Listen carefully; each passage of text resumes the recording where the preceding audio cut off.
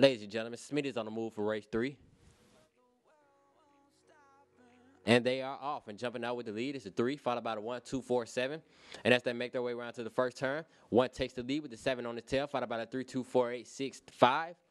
And as they come on around to the back stretch, 1 holds on to that lead with the 3 on the tail, followed by the 7, 4, 2, 8, 5, 6. And as they make their way around to the last and final turn, 1 holds on to that lead with the 3 on his tail, followed by the 7, 4. And as they make their way around to the home stretch, 1 holds on to that lead, followed by the 3, 4, 7, 8, 5. And coming down the home stretch, 3 takes the lead, and the 3 will be your winning Greyhound.